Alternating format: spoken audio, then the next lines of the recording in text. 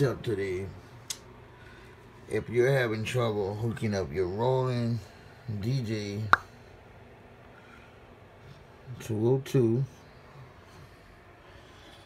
to your Apple, okay, this is what you gotta do. Follow the instructions, install your drivers and all that, just like normal, okay?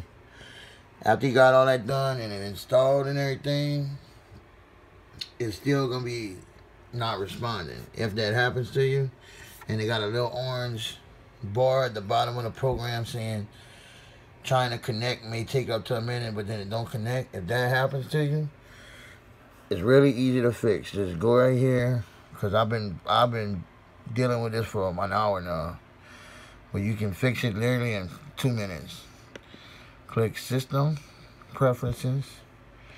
After you do that, click Security and Privacy. Okay. And make sure you click on this General tab. And under here, there should be a message that says that maybe Roland or Serato, it's probably going to say Roland Company something was blocked. And all you got to do is click this unlock, click the lock, unlock it. You have to put in your password, unlock that, and let it allow, exit that out, restart your program, and it's going to hook up. Yeah, baby. So I hope that helped y'all out.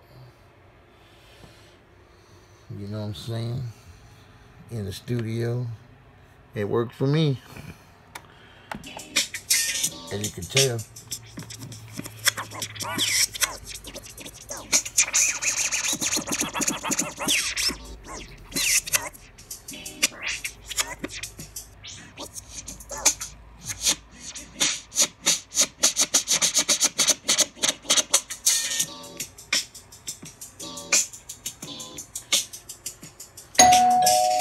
I'm about to have it bumping. Gotta hook it up.